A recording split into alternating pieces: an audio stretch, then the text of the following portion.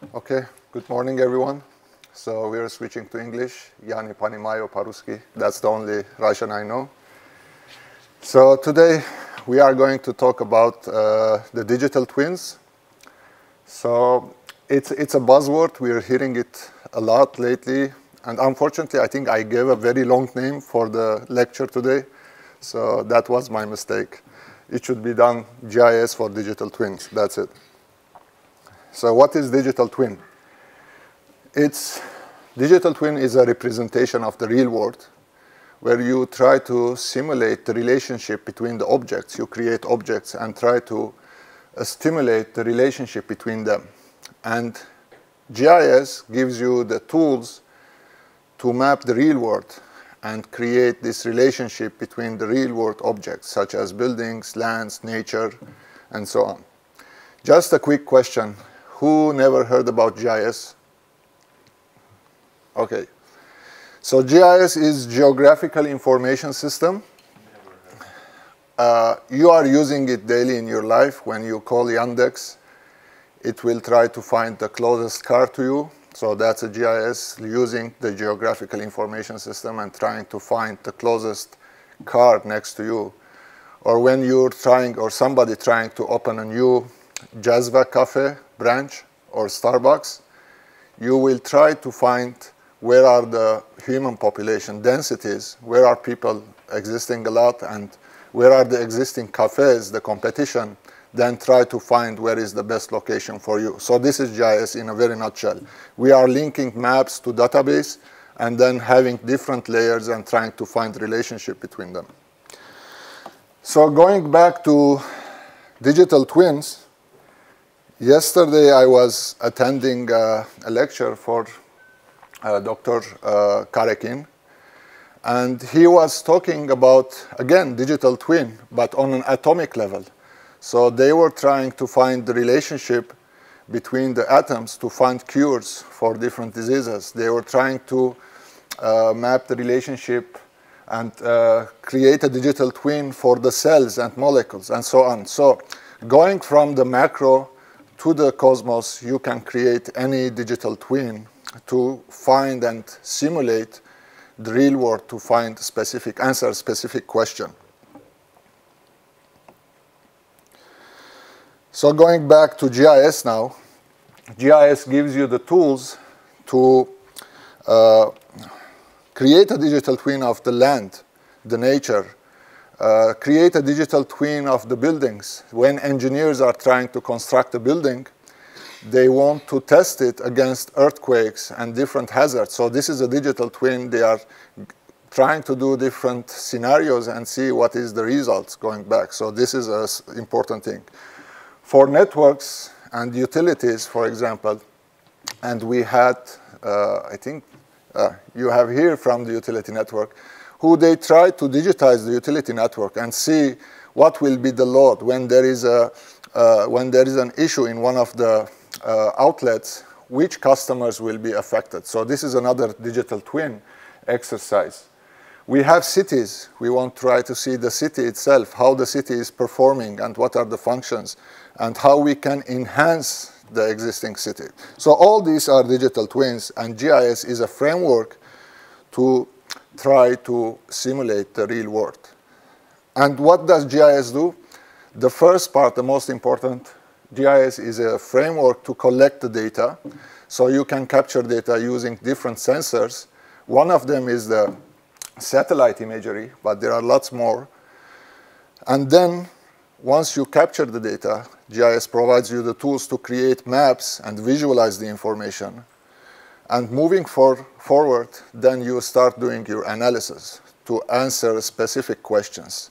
And finally, you share your results through different tools that are available. And we will show you all this in a live demo. I'm not going to talk a lot. It's just 14 slides.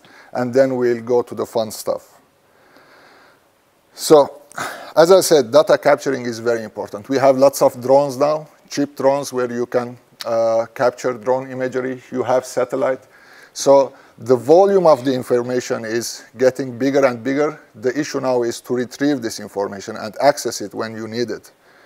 And then, again, you can use GIS to do different kind of data modeling. For example, if I have the data footprints, the building footprints, I can just extrude them and create 3D buildings out of it, which we will show it later on. And then you integrate different systems into one environment.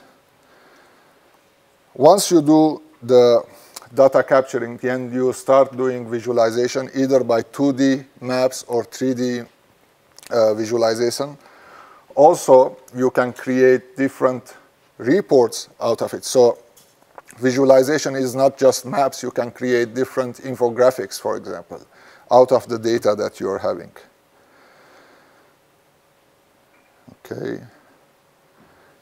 Analysis. There are lots of analysis. Lately, we are hearing artificial intelligence a lot, which we will show different examples out of it. But we've been using artificial intelligence for the last 10 years, but we were not calling it. So you have classification, which is kind of artificial intelligence. If we have any GIS majors here, we use different classification methods to understand, for example, what is the land use, land classification. Is it an agricultural land or it's an urban area? This is a classification. Then you have the machine learning to do object detection and segmentation. If I want to find all the palm trees, for example, I use machine learning now to detect this object. And again, we will show different examples. And then you have predictive modeling. You want to know the future, how it will be. And all these are part of the GIS tools. Finally, as I said, we are using GIS to communicate, which is very important. You do all your results, your analysis and research, then you want to communicate your results. And again, having a modern way to communicate this information is very important. And there are lots of tools online available now to do that. And I will be using one of them now to do the demonstration. So going back, why do we need digital models? First, to capture a screenshot of the current existing models. So we are taking historical records. We want to see, for example, what was Yerevan city 5 years ago, what was Yerevan city 10 years ago, and then do the comparison and see what is the change, how is the urban growing. We want to understand how is it operating. If we have IoTs, information of things, or sensors, live sensors, we want to see on the map how things working. Where is the traffic, or where is the most consumption of electricity, and what we can do about it. And third, we do testing and predicting using the digital twins. These are the 3 main reasons why people need digital twins. Of course, for technology companies, we always try to make it very easy and simple, which is not. Digital twins are very complicated. It requires lots of investment, both financially and in human capacity. But once you have a proper roadmap and a plan, then you can do lots of things with the existing environment. So let me go to the fun stuff.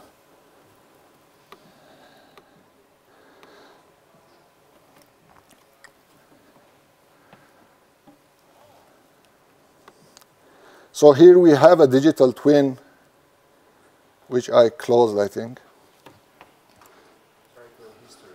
Yeah, I have it.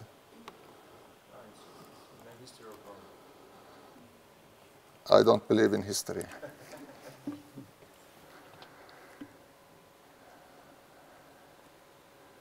So the fine gentleman before me, he was talking about the big number of existing satellites, which is around 35 and more thousand satellites. So this is a digital twin of the space now around us.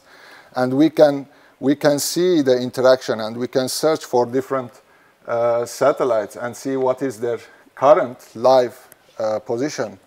And usually this has lots of applications. For defense, for example, countries are defending their secure location by, for example, beaming laser beams to the satellite when they know that it will pass above them. So this is one example of space digital twin. So digital twin can go from atoms to the space.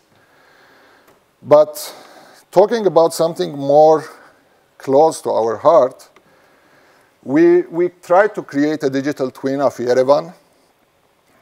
So, of course, it wasn't very easy to get any data from the cadastre, so we had to create our own data. So we used artificial intelligence to first classify all the green areas. So here, as you can see, this is done all automatically. We spent maybe 1 or 2 days to digitize the locations. Sorry. And once we had it digitized, then we created a 3D model out of it. I'm not sure if it's very visible here, but is this mouse working? Okay. So this is the green area. Then we digitized the buildings, again using the machine learning, and created a 3D visualization.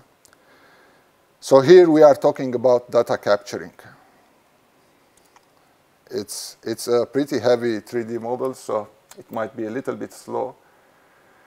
But the idea is I'm using GIS to collect data. Now this is the data capturing part. And also I'm visualizing it. So you can see how GIS is being used. And as I said, GIS can be used to integrate different frameworks. So here, in addition to the data that I created, I imported different data sets from different resources to create the city, to have more realistic view out of it. And as I said, we had lots of resources. One of them is OpenStreetMaps, for example. So we got all the point of interest and mapped them to the 3D. So we have a better understanding of the existing facilities. It's not just visualization. We also, once we have the data, we can start doing different analysis. Who can tell me which building is this? Let me zoom out a little bit. Yes, Yerevan State University. So using artificial intelligence, I can quickly generate data from the data which I created already. So here, I did digitize all the windows and doors on this university. And this can be used, again, for different reasons. One of them is real estate. If you want to sell an apartment, you want to show the client what they can see from each window. So you can do that kind of analysis. On the other hand, if you want to secure a convoy, you don't want snipers to get shot of it. Again, you should know where are the windows around the building. Going on a city level digital model, I can simulate the sun radiation. So I want to see how much sun energy I will get. I want to enhance the energy quality. So here again, taking the building information into consideration, I created this sun radiation model. And once I have it, I can start calculating how much sun exposure I will get from the roofs if I want to put a solar panel. So if I decide that I will put a solar panel here, let me put one there, I can start calculating and know that, for example, if I click on this point, in August I'll get around 7,000 kilowatt per day. This is in August, not in the winter. So as you see, once you have a digital model, you can start creating different analysis out of it. Another analysis is visibility. If I have a convoy, if I have this building, I want to know which room has the best view on the street. If I'm promoted, I want to decide the room. So I want to see, for example, doing this kind of viewshed analysis, I can get the information and say, for example, here, let me see. The darker the green, it means it has a better view. So here, for example, has 85% visibility on the street.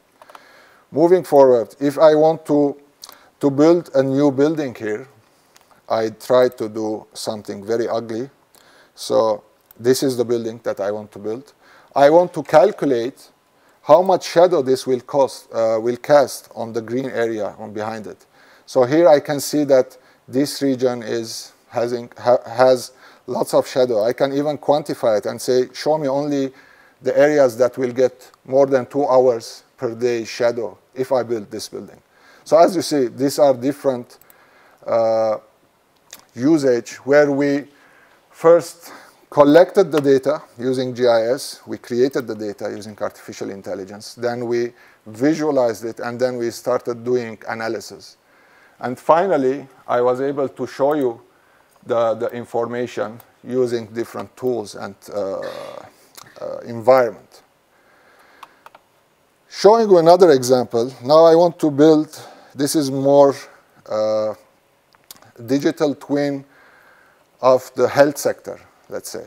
So Ministry of Health asked us to, they want to optimize the emergency response service, ambulances, in the Chirac area.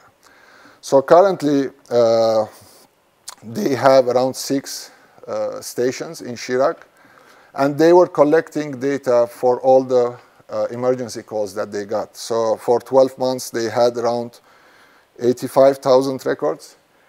Most of them were not digitized, so they didn't have any information about the location. It was just a description of the address. And they wanted to see what we can do to enhance this service. So once we started analyzing the information, we noticed that there were issues in the data where there was a sudden spike in August 22 for 2 regions. I think it was Gyumri and Ahuriam. So this was, again, the analysis started to show us if there are any issues in the data or not. But then, using artificial intelligence and NLP, we digitized all the locations, the 85,000 points. And you can see, for example, here, let me stop. So this is time-enabled, daily, the calls that they are getting for emergency response. Moving forward now, so we started using GIS. First, we have around 126 communities and villages in Chirac area. So what we did, and also, as I said, these are the 6 emergency response stations, the ambulances. And each one of them, they did it administratively. Each one of them is responsible for the region that they are in. It's not based on geography, it's based on administrative boundaries. And also, of course, there are 14 hospitals and clinics in Gyumri area, not in the other regions. Now, as I said, I don't know if you can see the lines, but each station is responsible for the communities that they are in. Once we digitize all the data, you can see that now the purple represents the emergency calls. And mostly they are in the big cities. If I zoom more, for example, it goes to the building level. And here we are visualizing around, as I said, 85,000 records. So if I zoom in more, zoom a little bit more, I can click, I want to find, for example, if I click on this point,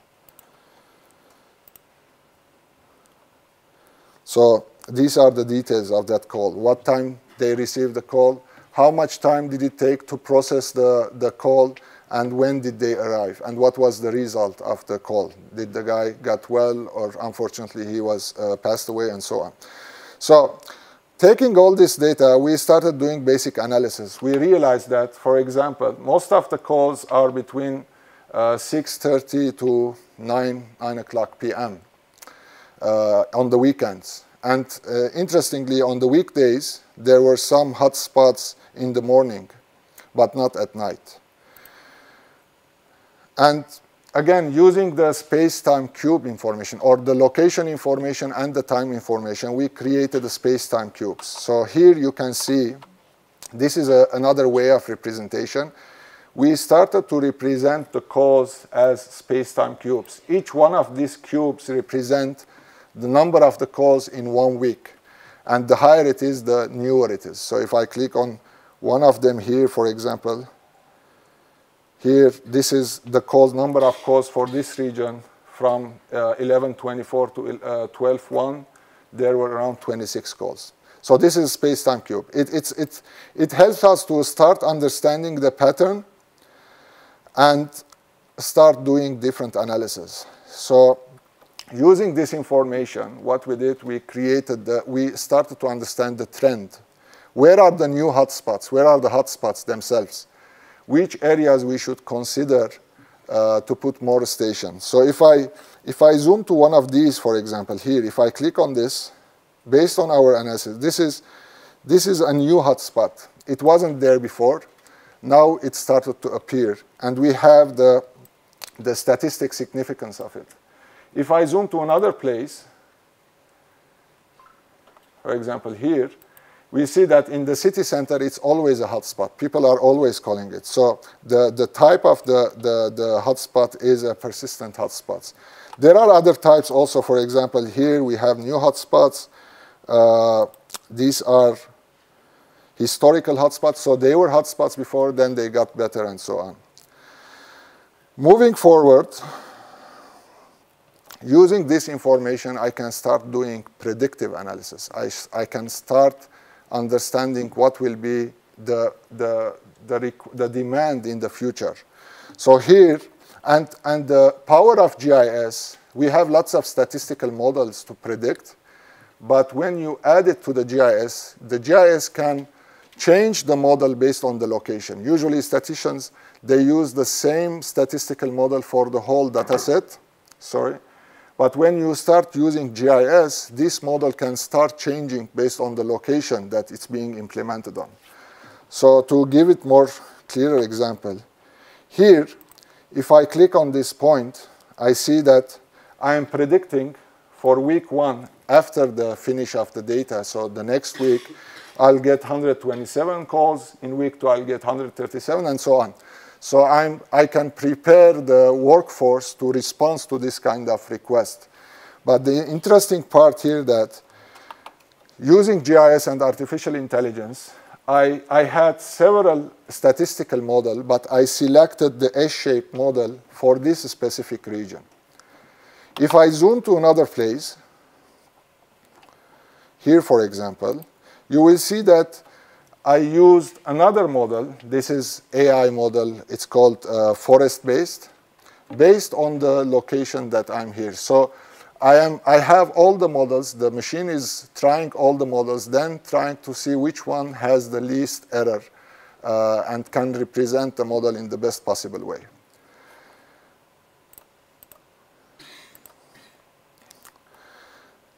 Moving more forward to classical method, this is the final part, where, again, now we have all this information. We know what is the demand. We know what will the future be, the forecasting. Now we want to plan our workforce and put policies for the decision makers. For example, for the time being, there is a policy saying that any emergency call should be answered within, I think it's 15 minutes if it's in an urban area and 30 minutes if it's in a rural area. So if I want to visualize this information, I create this driving service area from each receiving station. So the red color represents driving for 30 minutes. The blue is, I think, 15 minutes, and the green is 5 minutes. If I zoom to some of the rural area, you will see whatever you do from these stations, you will never reach them in 30 minutes. So there is no way. It's not the fault of the station. It's not the fault of the driver. It's not possible to reach to this location within 30 minutes. So maybe I have to change my station location to be able to serve these communities. And also, if I visualize from each community what is the closest emergency station, you will see it's not related to the administrative boundary. So if I zoom to these communities here, although they are served by this station, they are in the same region, administrative boundary, but it will be much faster for them to come to the other station here in this location. And this is not serving the administrative boundary, but geographically it makes sense. So we have to change the way that we think when we are dividing these regions and boundaries. Now, so what's next? as I said, we have 6 stations now. If I want to forget about these 6 and say, okay, I have all these buildings, please select what are the best locations to serve all the communities that are there. And you have 30 minutes to reach to any community. Using that, GIS will try to find what is the best number of stations that you can use. So here, it automatically selected this, I think it's 6 stations to serve all the communities that are there in the station. So we have to change the existing one to this one to serve all the communities. If somebody else comes and says, okay, instead of 30 minutes, I want to reach in 20 minutes. Tell me how many stations I will need. Again, you can run that kind of, again, we have this digital twin. We are running different scenarios. And now I can see that instead of 6, I need 10 stations from the candidates that I had to serve all the communities. And still, I will have several communities which is impossible to reach within 20 minutes. So in conclusion, as I said, GIS can be used for different things. The main purpose today, which I was talking, it is one of the major forces to enable the digital twin because it helps you integrate different systems in one environment and integrate different data sources in one to run your different analysis. If you have any questions, please feel free.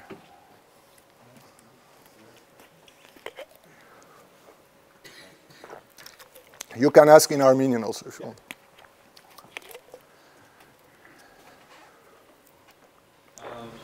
Hi. Do you collect some data about road quality and add to your analyze to understand the time of travel? Yeah, very good question.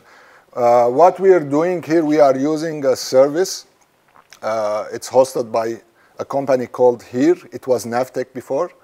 So they take into consideration, like Yandex, they take into consideration the speed that you can go, taking into consideration the quality of the road and the space. If I understand right, Yandex provides the traffic data. What's that? Yandex provides the traffic data as well. Yes, it provides, but we are not using it here. Okay. Yeah.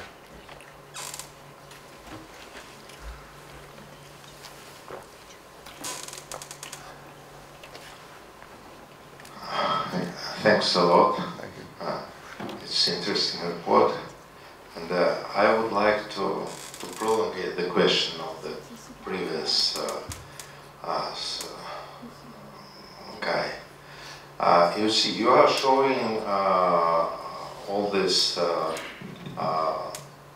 activity on the base of rather heavy instrument like Sarkis platform. And as I understand, it's much more oriented on P2G or such kind of geospatial analytic activity in hands of some official services and so on. And when we are talking about a new era of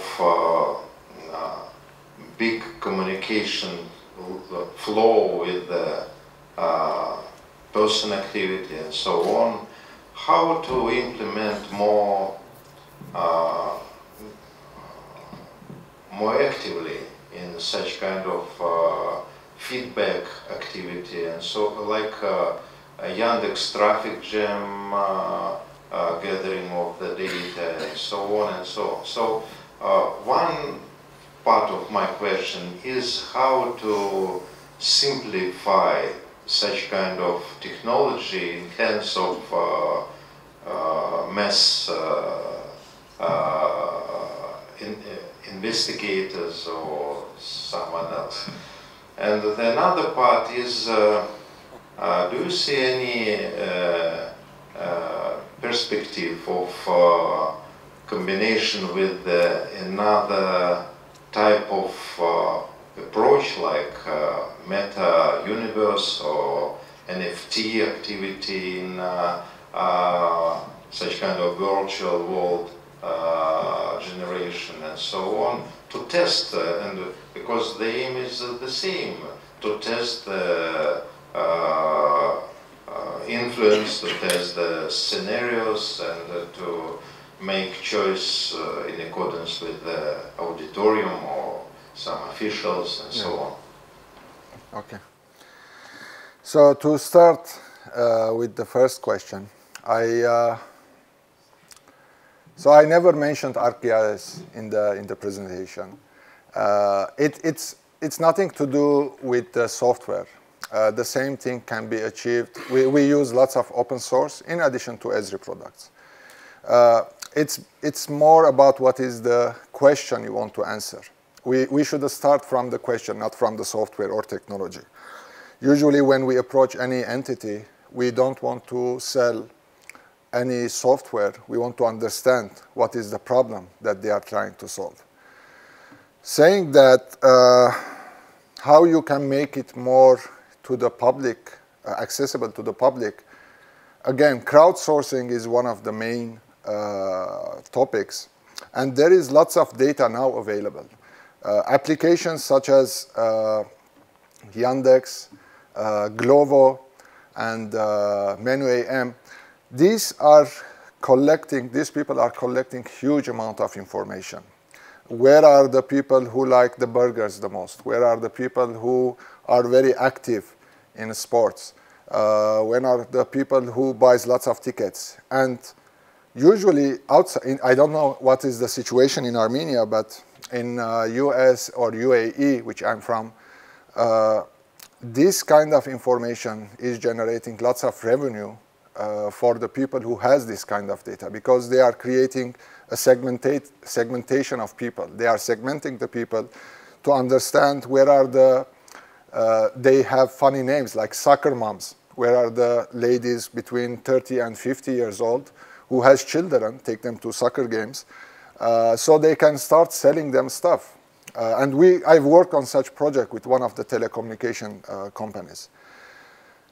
It's more about having a vision from the governmental sector, having a vision about understanding the value of location data and opening it to the public, not closing it, because it will generate lots of revenue for the country at the end. I forgot your second question. What was it about? And the second one was about Meta. Yeah, Meta Universe, yes. So once Facebook announced Meta, everybody started to jump on it. It was there like for the last 10 years. There was Google Glances and all this. Still, we see it as it doesn't have this scientific value still. It's more a tool for the executives who like nice toys, especially in our region, in UAE. And they like to see things on 3D, but scientifically, it doesn't advance anything more from what you have. It's just an experience, extra experience. That's it. Maybe it will. I had a startup who created augmented reality for kids to see the book in 3D and see the maps. Maybe it will help for the education, but for scientific research, I don't think. This is my personal thing. Still, we are not there. Yeah. I have a question. Yeah.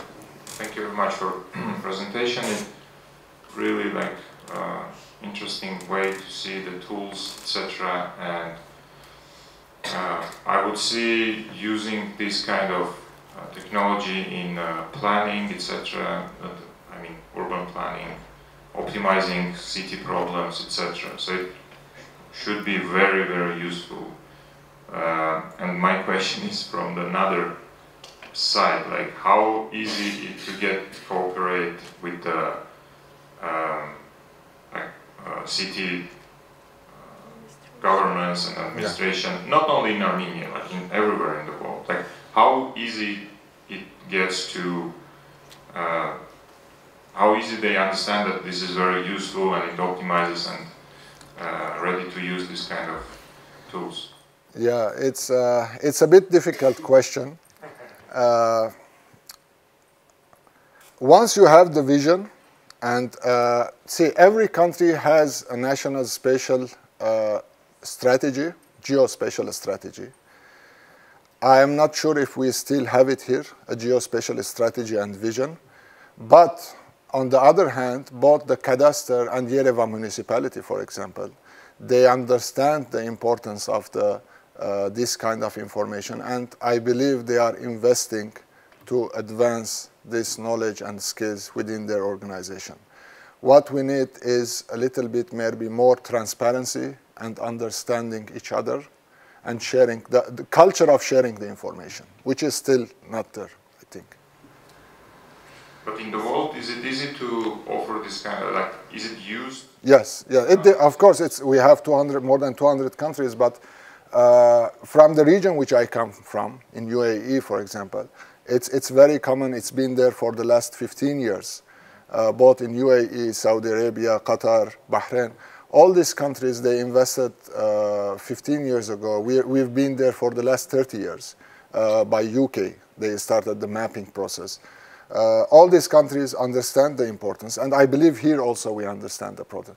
The only issue may be the limited resources that we have to invest in this, and that should be solved by understanding the importance and return on investment from these kind of projects. It has both urban development and planning aspect, and has the defense aspect to it. So it's very important. Yeah, it's kind of like, as a follow-up, if there are cities that can be used as an example, then it can be used as an argument. Like, you see, they use these kind of tools to optimize traffic, to optimize green areas, etc., and it helps to make this kind of like, prosperity for the city. So it will be easier to convince here or yeah. Yeah. Again, our approach is to try to find the issue and try to solve it. So we go to, for example, I was spending 2 days with the statistics department here, Armstead. And it's not about trying to convince them to use GIS. That's a wrong approach. It's more about understanding what is their current challenge, what are their priorities, and try to find solutions for it. So we shouldn't try, the approach should not be we should have a GIS. The approach should be we have this problem, GIS might help it to solve it. Yeah. Questions? Oh, microphone.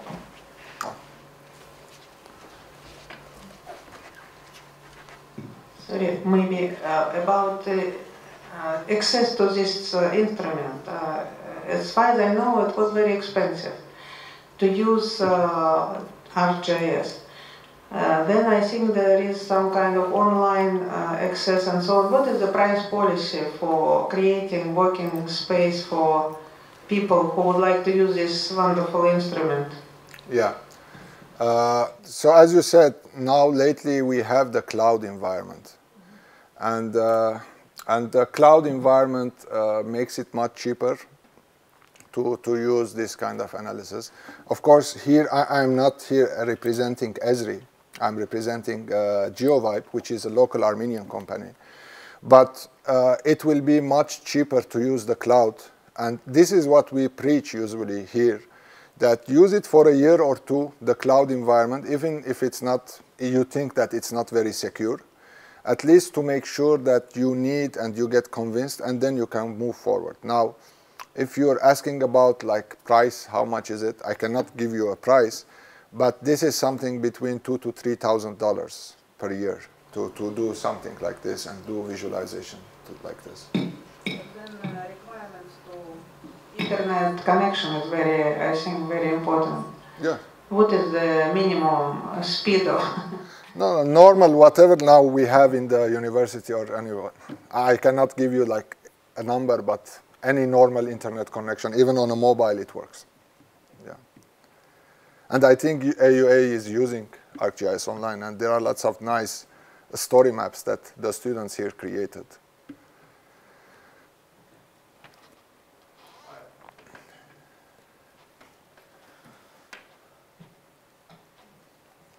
Thank you again for your nice presentation. I have a question about how it is easy to collect data in Armenia comparing with other countries, because every time we are dealing with these issues, it's not standardized and it's very hard. even with the same division of government, with the different departments, these data are not matching, not spatially, not even statistically. So as far as I understood, you collecting data. So what's your experience with this data? I mean, non-spatial and also with spatial data. Yeah, it was very difficult. That's why we had to create our own data. Unfortunately, we don't have, I think there is a regulation now, but there is no authoritative resource for this kind of information, which is open to the public and they can use it to create new businesses and startups. So in our case, in the examples that I was showing, the first example of Yerevan, digital twin, we couldn't find any data. So we had to use artificial intelligence, deep learning, to digitize the whole city. In the case of Ministry of Health for the emergency calls, again, unfortunately, the third party who was developing or operating their machines, and they had to give this 85,000 records, again, they didn't follow any standard. That's why, again, we had to use machine learning and NLP to geocode each call to the correct location.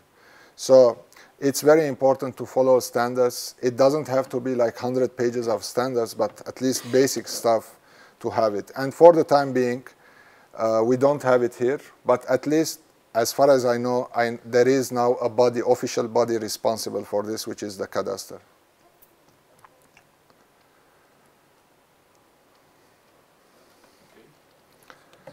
Okay, thank you. Okay, thank you.